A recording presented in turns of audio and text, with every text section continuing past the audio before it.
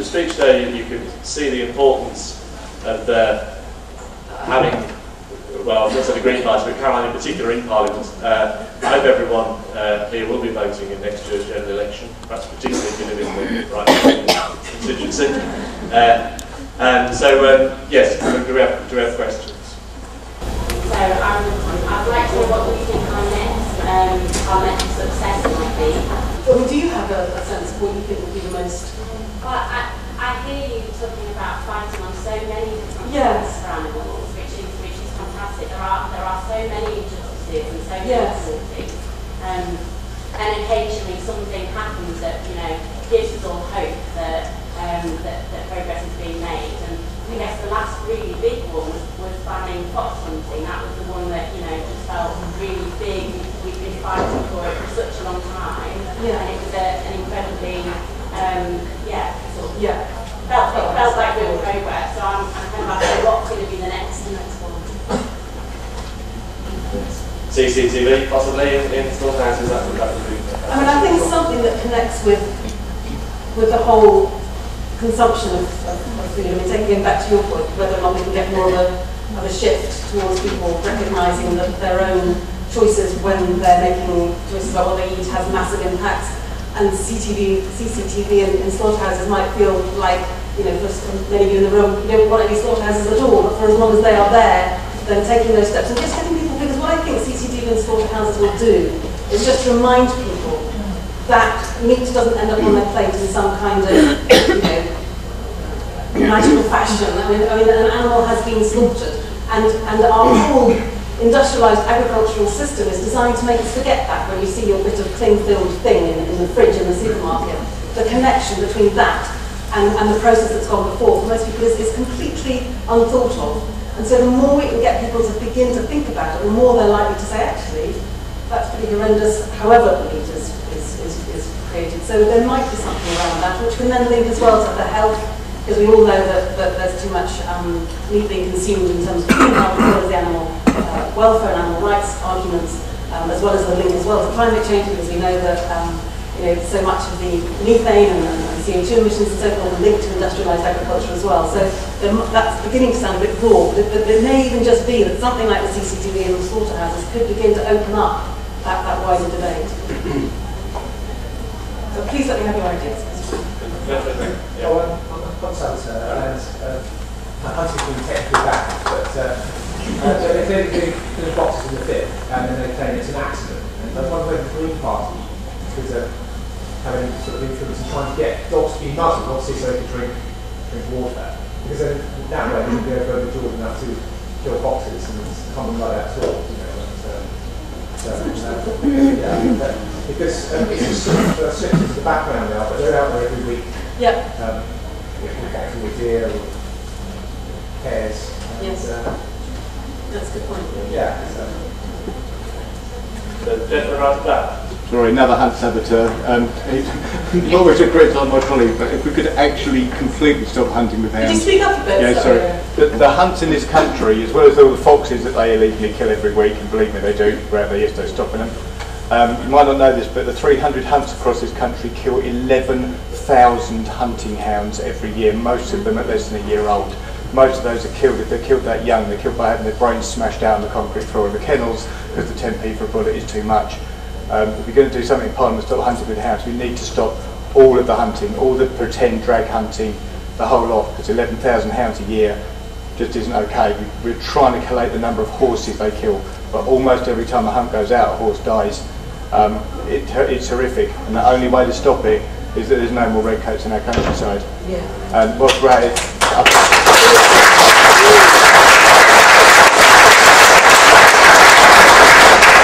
most people in the room would probably also be shocked to learn that up in Scotland anything up to 4,000 seals a year are culled by the fish farming industry. Hundreds of thousands of farmed salmon and trout starved to death in the fish farms. We've been up there, we've got the direct evidence, first-hand evidence, but we just can't get any political party, anybody in any position of authority to take up that campaign and run with it. So if the Greens could do that, we'd be very grateful indeed. Thank you. I would love to talk to you. I think Caroline Allen is here again from Being Fighting the Animals. And let's definitely talk, because that 11,000 figure was, I hadn't heard the figure. that high, so that's hideous. And what you were saying about the fish farming and so forth, I would love to take up, so let's talk. Thank you. David, the one. Thanks so much for coming here. Great pleasure as well. I'm something that I very much would like to speak about, obviously, the price of profit finance and the way that our consumption, whether it's paper or wood or something I know less about palm oil, is just destroying the virgin forests. And this is just not talked about in the public arena, and where, for example, the government has recently, I don't know if you know, decided to accept biofuels, palm oil as a large-scale biofuel. So they're actually supporting, with our electricity bills, by the way, they actually are promoting palm oil as a biofuel, and palm oil is directly responsible for human rights abuses, completely wiping out animal populations. You know, the Javanese tiger's already gone, and now the Sumatran tiger is maybe 300 left, so reckon that population is going to collapse at any minute.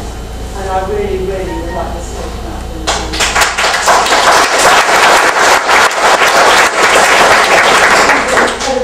A strong point, and there was a really strong campaign as well to try to stop governments and the EU from doing this, because it just seems so ironic and so just so perverse to pretend that biofuels are somehow in any way at all environmentally friendly. I mean, that's what adds insult to injury. This is a hideous story that you described, doing all of the damage that you absolutely outline, and yet at the same time, they want us to try to believe that biofuels are somehow an environmentally friendly alternative. I mean, there was a big campaign, and we need to keep the pressure up, because as you say, it's happening on a daily basis. These animals are literally being driven to extinction. And I guess some people feel that the battle's over, but we've got to keep the pressure on them to get that. and also, of course, in foods, even so-called vegan foods, I think. So it's something that we maybe need to be a bit aware of. Regarding the e-petition, assuming it's the same as what you just said, the subjects that are raised by the general public regarding animal welfare and that, even though they haven't hit the target of 100,000, does your committee look at it? It's a really good question. There isn't a systematic way in which the all-party group looks at those, and perhaps there should be, but what we are doing, not just the all-party group, but a number of MPs generally, are looking to revise the way in which that number 10 petition site works, because it's not that user-friendly. There's never any particular support or advice for people who are putting up the petitions as to the best way to phrase them to get the debate that you want.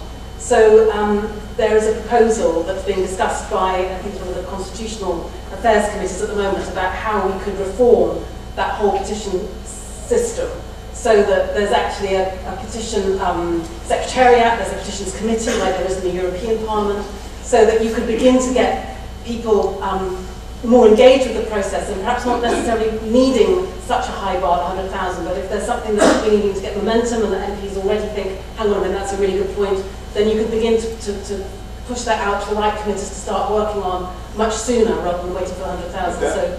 Would that reform include that once it's been brought to the House for discussion, a 3-line width is being imposed? Oh, that would be amazing. That is another battle. And in one way, it would make complete sense to combine the two, as you suggest, because you're actually trying to get the will of the people heard properly in Parliament. Then if you do all these other reforms to get these petitions listened to more directly, if, as you imply, you've still got 3-line whips, then that doesn't help you very much. So a separate campaign that I am absolutely trying to run is to reduce the power of the whips. It is absolutely shocking to see how much parliamentary business is just sewn up by deals that are done behind closed doors, essentially. And I would like to get rid of it completely, frankly. I think that when you elect an MP, that if you combined it with recall, so that if your MP suddenly went AWOL and started to do things that were completely against the manifesto they stood on, you could recall them properly, not with this pretense of a recall that the government's come up with.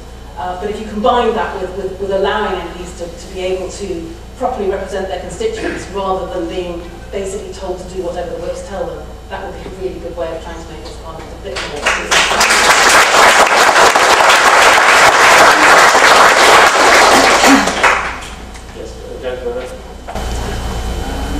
We've got a big black hole with the NHS, I think double spending on the heavier and ageing population, and most of the people in this country die of heart disease or diabetes type 2 or lots of cancers and diseases which are reversible with a vegan diet.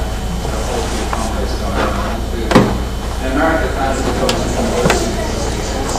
Almost nobody's doing it here. The meat and livestock and dairy council get loads of money to promote their junk foods. How about some funding for vegan doctors and nurses to cure these diseases and take the pressure off the NHS so that funds are available to people who really need them, and to help people to take charge of their own lives?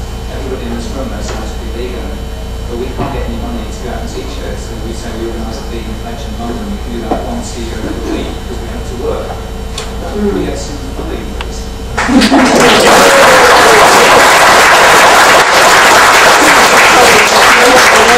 If I had my hands on the purse strings, I would be delighted to do something. I don't know directly, but I take this wider point that you made, and I think it's a really serious point. And you know, the more money can go into preventing people from getting sick, or indeed, as you're saying, reversing the sicknesses they have, then certainly the better that is. In order to make that case as strongly as possible, maybe I can work with you after, because what I don't know is where to look for the best evidence for this, because in order to be able to present a rigorous case that's shown that you can reduce your spending on a health service as a result of doing this, that would be one of the best ways of getting this government to look at it. They won't look at it, sadly, from an animal rights perspective, but they might just look at it if you can demonstrate what you've just said. So there's some really good evidence out there that shows that. I would love to be able to ask questions on it and begin to put that into its name in Parliament. Yeah, I've met the top doctors that are doing that in the present Canada and over here. Well, give me the stuff afterwards. I will give you their contacts.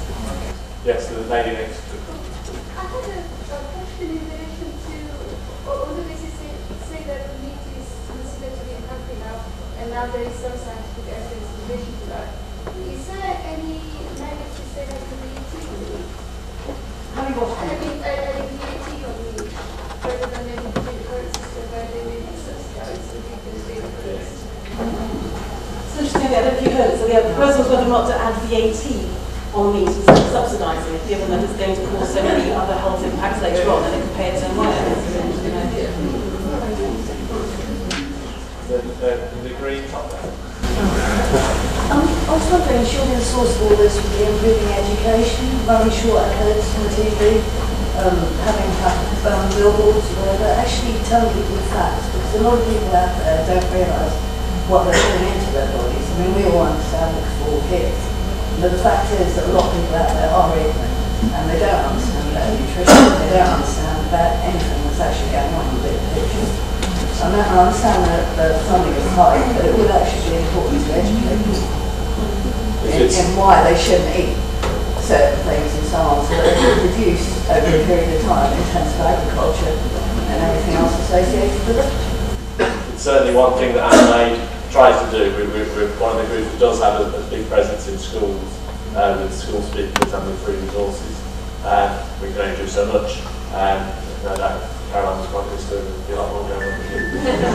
There's also, I was going to point as well, to the vested interests that are in the current system. You know, the way in which when the government sets up these different task forces to look at the health impacts of this, that, and the other, and then they think it's clever to invite people like Coca-Cola and whoever else around the table. I mean, the whole thing just stinks. But as long as that's going on as well, it means that the possibility of having a debate actually on the facts rather than on big company profits is further away. So we absolutely need to tackle that as well.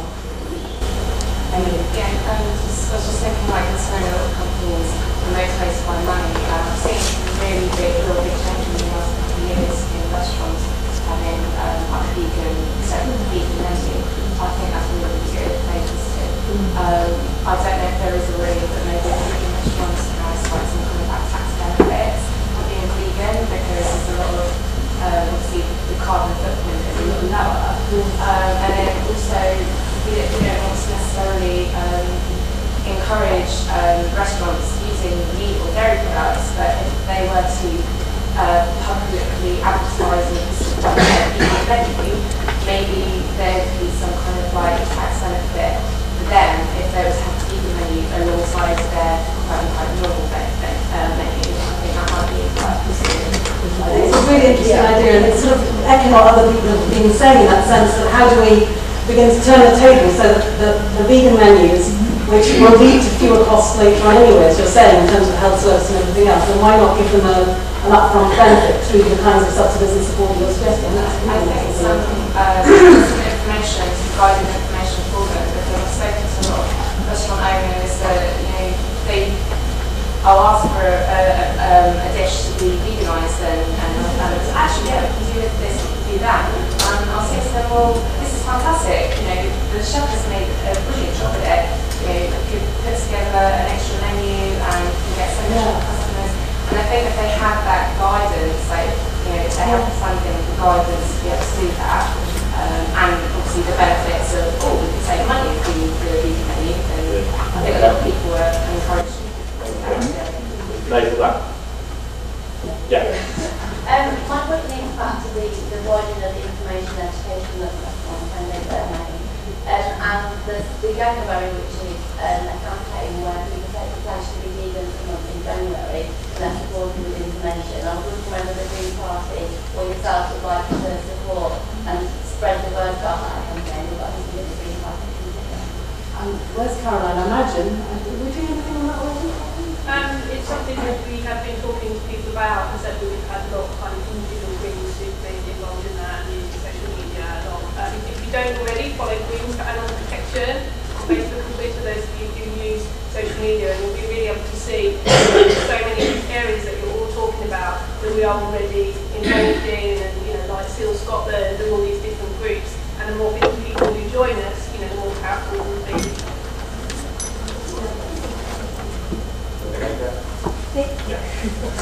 Hello, I'd just like to ask about something that hasn't been touched on, and what's the Green Party stance on the importation of real animal fur, considering that animal fur farming has been banned in the UK for over a decade? So what is the policy on importing? Yeah. Do you have a stance on it? Well, my instant reaction to say would be we would be absolutely against it, but I don't know if we've got we favour a complete ban on the import, and actually more widely looking at trade rules which force us to import things that are produced to poorer welfare standards overseas that are actually banned in the UK, but we still have to take them on. So it's a wide issue. It's something that our MEPs have done quite a lot of work on, and actually the seal fur ban that Caroline was talking about, we actually did sort of have a real good win there for the first time. Animal welfare was something that was allowed to be used as a reason not to import something, and that's actually quite a sort of powerful statement. So we'll really be looking to use that again and again in these different areas. That's right. I mean, the current trade rules don't allow you to discriminate between products on the basis of the way they've been produced, and so basically it really stops people from making distinctions. If you want to be able to, import something that does not have animal cruelty as an intrinsic part of it, then the current trade rules don't allow us to do that. So, as Caroline says, it is part of our overall position, and the idea that we would ban something here but then just simply keep the borders open to have it coming from somewhere else is utterly perverse. I mean, it's completely crazy. Labour will. Thank you.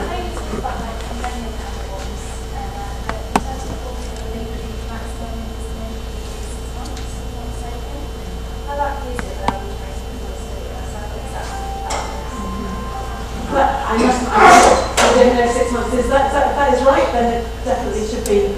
Yeah, it's more about like that. But for companion animals in particular, 6 months. I thought it was more than that. But if it is, if that is, I will check it. And if that's the case, then I will certainly make a case that that's not big enough.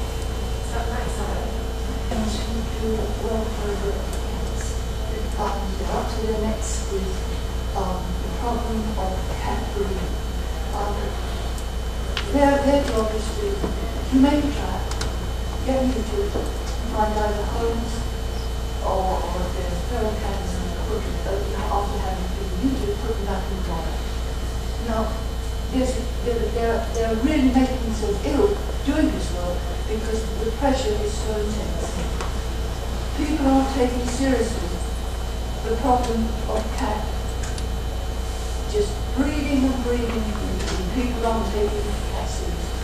Now there is a dog warden in every council. Can we not have a cat warden to do similar things to my friends at Brighton? My friends are actually seriously making themselves ill. There's no homes. I've got 5, I didn't want any more cats. I've got 5, very old cats. I can't stroke them, I can't touch them. I love them to bits. And I've had to start getting off for 4 years now. And this is the situation across the country, but very much so in London. Can we not put pressure on councils to do something about this terrible problem? It's a really cats are going through hell, and so are my friends. You make a really good point. I think Caroline behind you is going to really help me on this one. I mean, I think there's obviously the wider point about, you know, irresponsible pet ownership and the many things that we need to do, but I think there's a particular issue with cats. In the legal standing of cats is somewhat different to dogs. Well, it should. So that's a very good point. But that's what I think we can set those rules, and we'd like to change those rules because it is wrong that, you know, the legal position of cats is not as strong as dogs, you know, and that's ridiculous.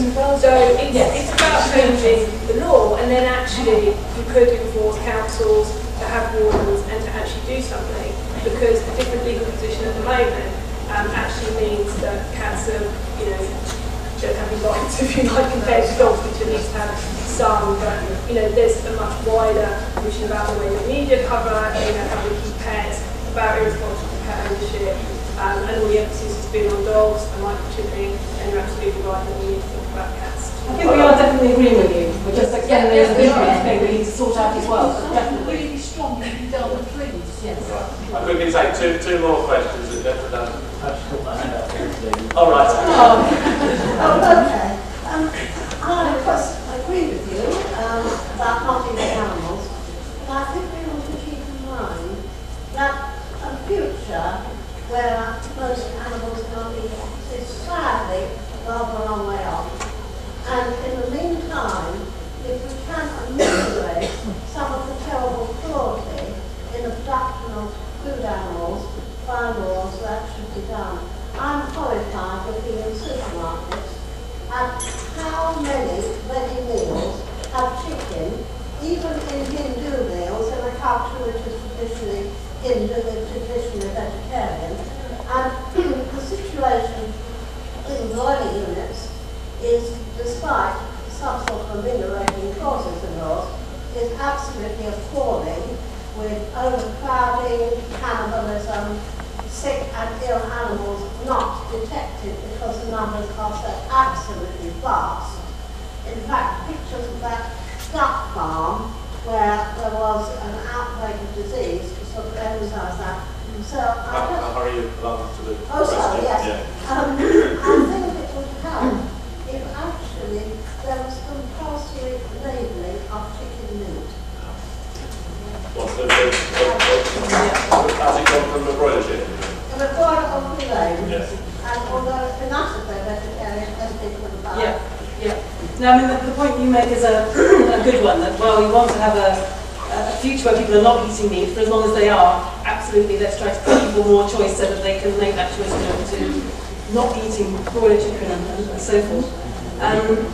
I do think that in this country, the possibility of getting to a future where at least we're all eating an awful lot less meat is very possible, but I worry that what we're also doing, I think we need to keep our eye on this, is that we are exporting this very high meat, intensively reared meat model to lots of other developing countries, including through our own aid budget. So, as ever, it's about trying to keep our minds on both what we're doing here in our own practice, but making sure that we're not exporting the worst of our own practice. Some of the poorest countries will then get hooked into that same kind of practice too.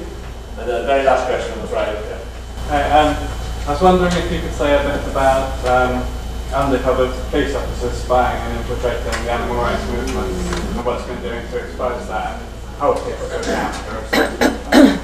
That's a really good question that you're ending on there. So this is about undercover police getting involved in animal rights groups, and it's something that I've done quite a bit of work on in Parliament. And what it's revealed is that there is a complete chaos really over what the rules are. So you ask the ministers what they think the rules are in terms of what police are and are not allowed to do, and you come back with a very different answer from what the police chiefs themselves say is allowed to be done or not done. the idea that at a time when the government's spending so much of its time and resource telling us that the big threat is international terrorism, the idea that getting involved in all of these animal rights groups is a good use of resources apart from the human rights issues is just ludicrous. And so I think there is a process now to be trying to hold that to account and trying to shine a spotlight on what's being done. Because it's, apart from anything else, and as I say, there's some very, very strong human rights arguments, but again, because that doesn't get very far with this government, you could at least be talking about where to put priority resources. And the priority resources right now do not need to be the animal rights movement. Fine. So just finally, three little things then. Please think about everything Caroline's been saying when it comes to voting next year. Please sign our CCCB petition on the London 10 website, and please put your hands together for